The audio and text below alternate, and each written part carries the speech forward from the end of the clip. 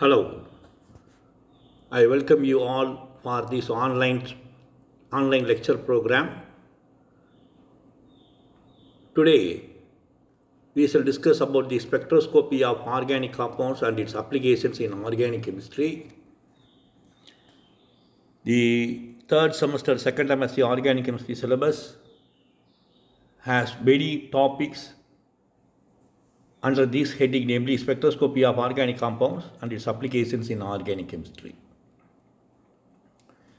Before going into the spectroscopy of organic compounds and its applications, let us learn a few fundamentals of the spectroscopy and the theory behind the method, namely spectroscopy. First of all, let us try to understand the term, namely energy. What is the meaning of this term, energy? We all know that energy is a basic requirement for the normal functioning of anything, be the human beings, be a vehicle, be an electrical instrument. Energy is the basic requirement. If we eat food, we get some energy.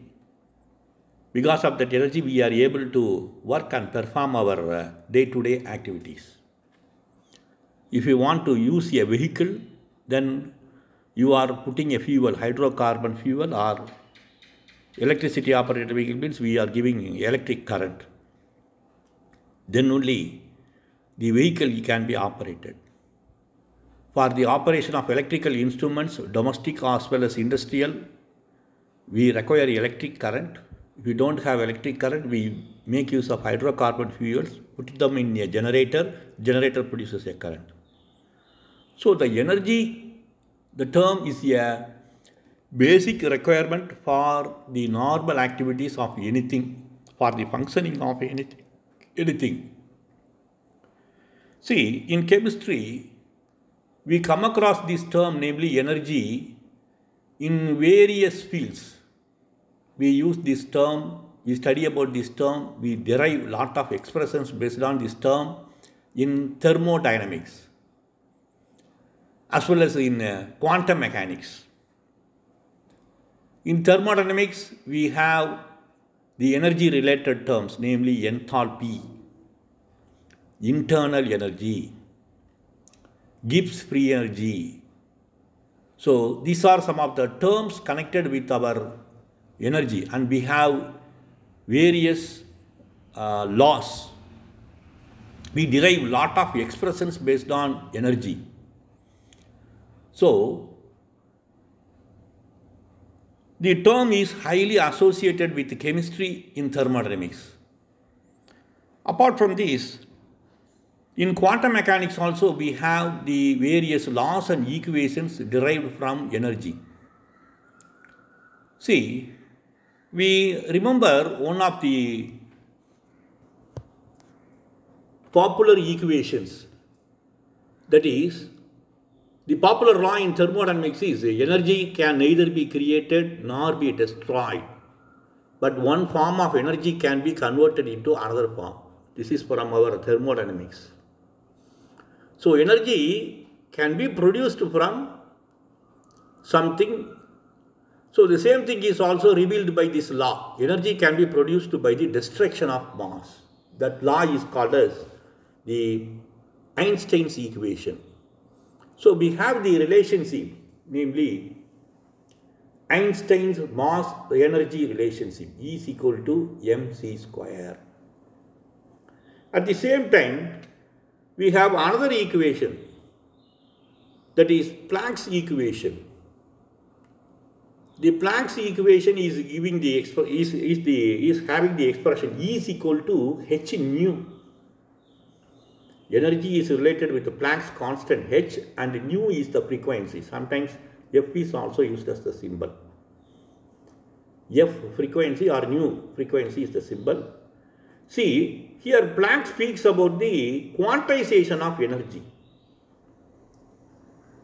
He says that energy is in the form of a wave and energy is given in the form of quantas. So E is equal to h nu, that is one quanta. It depends on the frequency. Nu1, one quanta. Nu2, another quanta. So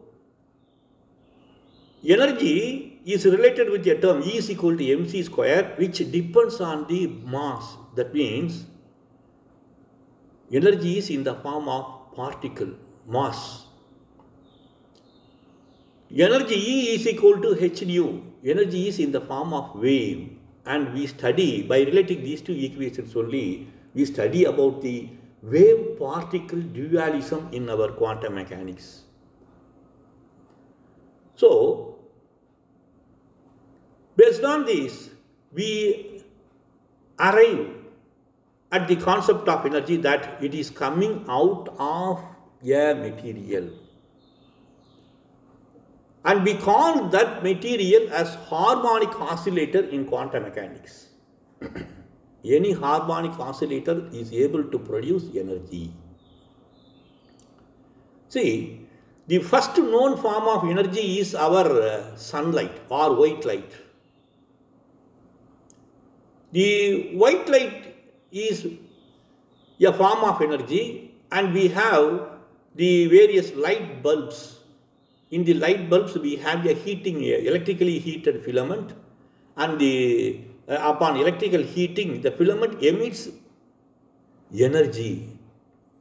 The energy emitted by the harmonic oscillator is called as a radiation. So, the radiation has a electric and magnetic vector, or we can say the radiation has electric and magnetic properties. Because of that only the material is emitting electromagnetic radiation. So, the radiation is called by this term, namely electromagnetic radiation. See, energy is also called as electromagnetic radiation, and we all know that the energy is existing in different forms. Light, that is a form of energy.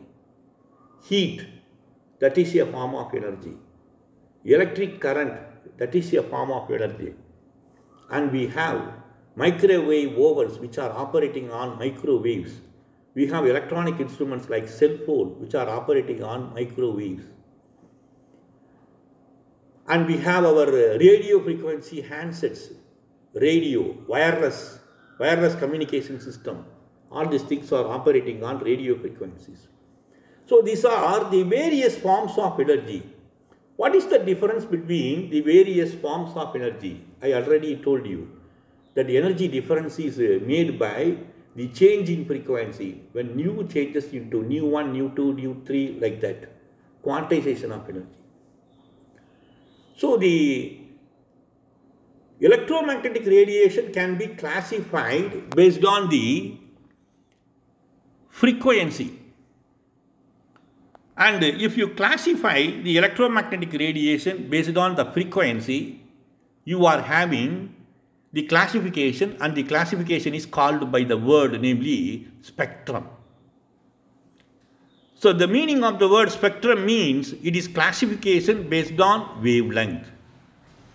If you classify electromagnetic radiation based on wavelength, it is called as electromagnetic spectrum. This is the etymology. This is how the words are originating. So we have the electromagnetic radiation classified based on wavelength. It is called as the spectrum. Let me show the slide how the electromagnetic radiation is classified based on wavelength, called as the electromagnetic spectrum. So this is your electromagnetic spectrum. See? Here the electromagnetic spectrum is classified based on the wavelength. On left side you have your axis. If you move from top to bottom, then the wavelength increases. If you move from the top to bottom, wavelength increases. Here you must recall the relationship between wavelength and frequency. They are inversely related. Nu is proportional to 1 by lambda, or nu is inversely proportional to lambda. Since nu is equal to 1 by lambda, the wavelength increases on moving from top to bottom. The frequency increases on moving from bottom to top. I can tell it in the reverse also. The wavelength decreases on moving from bottom to top. The frequency increases on moving from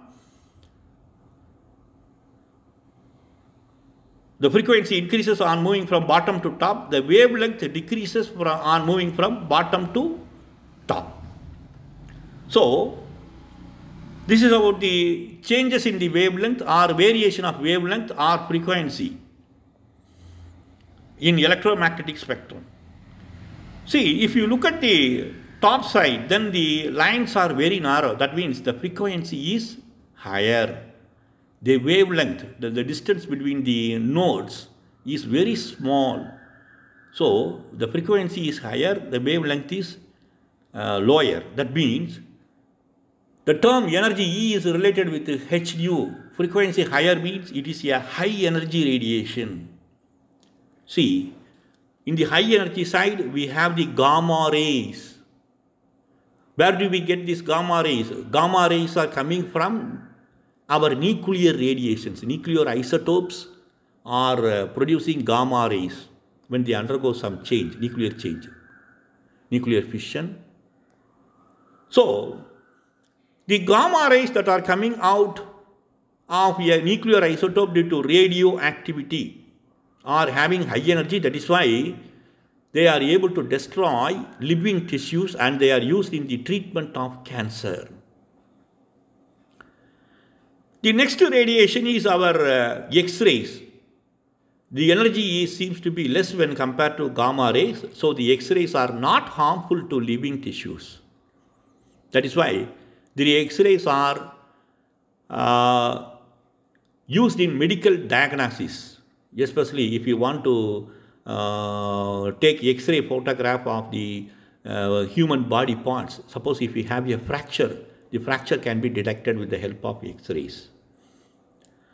So, after gamma rays, we have the X-rays, and after the X-rays, we have the ultraviolet radiation. That is our white light. We all know that if we pass a white light through a prism, then the white light is split into its composite color. We get 7 colors, VIBGR: violet, indigo, blue, green, yellow, orange, red. These are the 7 colors, and the 7 colors are the composite colors of white light. If you mix all the colors, the result is white light. Then how do we get these white, 7 colors? It is because of the classification of that part of radiation, white light based on wavelength. If there is a difference in the wavelength, then one particular color is obtained. Violet color is having the lowest wavelength, 400 nanometers, and red color is having the maximum wavelength, 700 nanometers. The reason for, we all know that the red color is chosen for the danger symbol. If you look at the signal system, then we all know that red color means danger. There is a reason for choosing red color as the danger signal, because the wavelength is higher and you can see the red color at a longer distance. That's why the red color is chosen for the danger signal. So this is about the ultraviolet radiation, ultraviolet and visible light. Visible light itself has a classification, 7 colors based on wavelength. So that is also called as the electromagnetic spectrum. After the visible light, we have our microwaves. Microwaves are highly useful. They are also used in domestic appliance. We all know that we have the microwave ovens. They are operating on the microwaves produced by the instrument. They are used for cooking food. How do they cook food? It is based on the energy. The energy supplied by the microwaves. And we have our electronic instruments like cell phone, they are also operating on the microwaves. Next comes the radio waves. The frequency of radio waves is still lower. The wavelength is little bit higher when compared to the microwaves. In the microwave region only, we have our spectroscopy instruments, namely NMR and ESR, that I will explain later. See, the radio waves are used in our communication systems. The radio waves are having higher wavelength and lower frequency. So, radio communication system, we used to have the handsets, and we have the communication system in the police department, wireless communication department, which are operating based on the radio waves. To understand the classification of electromagnetic radiation based on the wavelength, I have another slide. It is only to understand in a easy manner. See, in this slide, to understand the magnitude of variation in terms of wavelength, we have a comparison with living, or we have a comparison with the matter which are known to us. Radio frequency waves are higher, and the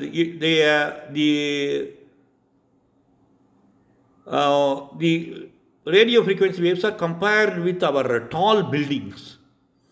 So, next comes microwaves. Microwaves are in the range. The wavelength is lower than radio frequency but higher than infrared spectroscopy. They are of the size of human beings, from human beings to butterfly.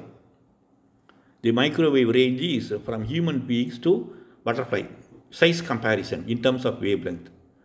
And infrared rays are having a lower wavelength, and the wavelength is of the size of a needle, and visible radiation is of the size of our microbes, and ultraviolet rays are of the size of our molecules. X-rays are still smaller. They are just like the size of our atoms or elements, various elements, and the gamma rays are still smaller in terms of wavelength, and they are just like our subatomic particles, namely neutrons, protons, electrons, positrons, like that. So this slide I have chosen for you to easily understand the magnitude of wavelength in electromagnetic radiation and its classification based on the electromagnetic radiation. So, the classification of electromagnetic radiation based on wavelength is called as electromagnetic spectrum. Now, what happens to the electromagnetic radiation when it is falling on a matter? We all know that if we heat in our stoves, gas stoves, the matter that is kept in the vessel receives the heat energy and it gets boiled. So, this process is due to absorption of thermal energy. Water, it boils at 100 degrees centigrade and the vapors become very hot. Heat energy is converted into, heat energy from the gas that is burned is converted to the food, and the food gets boiled, or the food gets cooked. So, what I want to say is there is interaction between electromagnetic radiation. See, we must understand the interaction between electromagnetic radiation and matter. I told you that when there is interaction between electromagnetic radiation and matter, matter receives energy from the electromagnetic radiation. Under what condition it happens? See, when there is a matching of frequency, we receive energy from the electromagnetic radiation. And sometimes it is also called as electromagnetic interruption. When we are watching the TV, and if a mixie or grinder is operated at our home and at home simultaneously, then you can see some interruption in the TV signal. The TV signal gets interrupted. We have a blurred image or we have a noise when the mixie is running. The mixie is an electrical instrument which is operating, and the noise has a frequency. TV is also an electrical instrument, and we get the interruption because the frequency of the noise from mixie matches with the frequency of the TV signal. So this interruption is due to matching of frequency, and this phenomenon is called as resonance. There is matching of frequency and energy is transferred from the noise that is coming out of the mixie to the TV handset. So TV set, so we have the interruption. So this phenomenon, that is matching of frequency, is called as resonance. And we can understand this phenomenon, namely resonance, through an experiment which we have done in our higher secondary as well as in our allied physics of UG classes. The popular experiment, namely sonometer.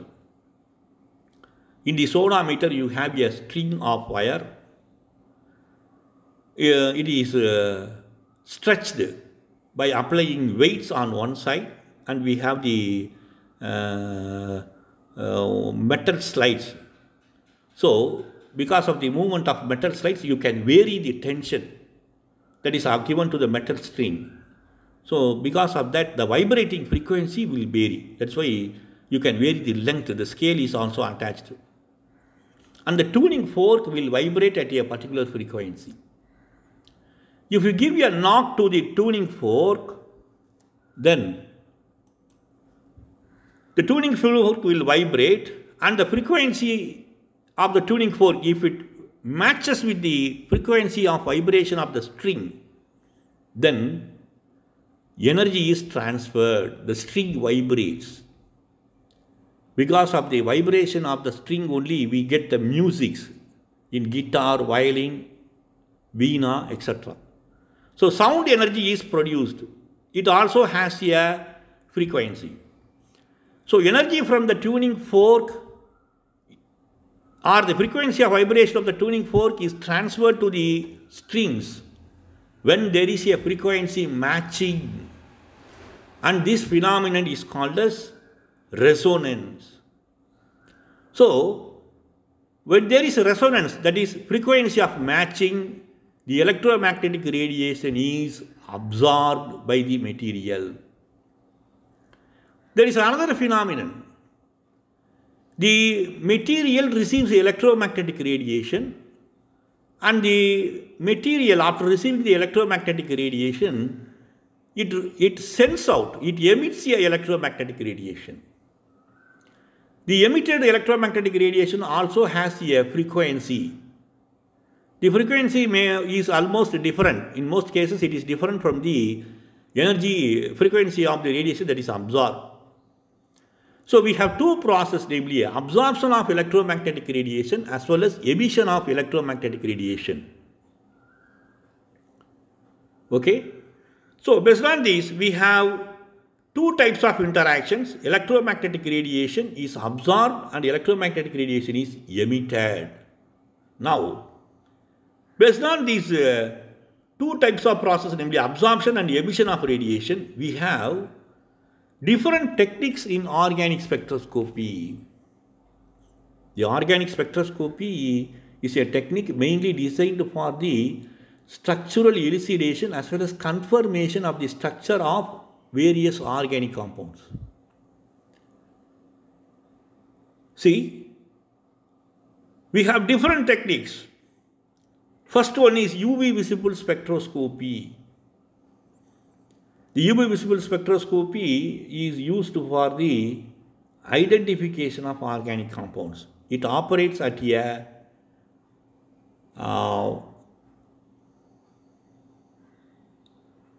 it operates at a high wavelength.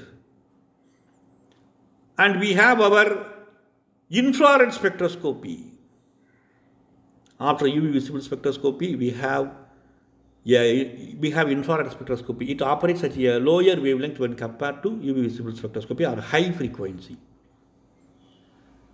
And we have our spin resonance spectroscopy, which are mainly using our microwaves. They have a different frequency or different wavelength.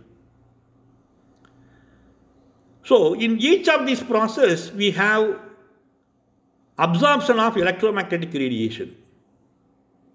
The electromagnetic radiation that is emitted by the material can also be analyzed. So from this instrument, we have a record how the material is absorbing the particular electromagnetic radiation and what about its intensity of absorption. To what extent the electromagnetic radiation is absorbed. So we have sophisticated microprocessors in this instrument. Everything is recorded automatically and we are getting an output. In the output, we get a record of the interaction of electromagnetic radiation with the chemical compound we have chosen in all these spectroscopic techniques. And the output of a instrument in organic spectroscopy is called as our spectrum. Spectrum is a record of what is happening in the instrument, namely spectroscopy, spectrometer. So we are getting a spectrum due to the absorption or emission of electromagnetic radiation in these techniques. And at last, I have given you a technique, namely mass spectrometry. If you go through the syllabus, then you will come across the term, you will come across a chapter on mass spectrometry also. You should not call mass spectrometry as mass spectroscopy because the mass spectrometry is not based on the absorption or emission of radiation, that is electromagnetic radiation. It is a different technique. So, we will see how the mass spectrometer is working and the theory and the applications of mass spectrometry also. So, the mass spectrometry should be called as spectrometry, not spectroscopy, because it is not based on the absorption or emission of electromagnetic radiation. So, all the other techniques, UV visible spectroscopy, infrared spectroscopy, UV visible spectroscopy is useful for the identification of organic compounds. Infrared spectroscopy is useful in the confirmation of the functional groups. And coming to the spin resonance spectroscopy, we have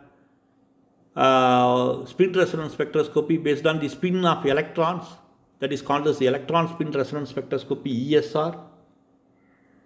It is highly useful in the confirmation of or structural elucidation of the free radicals.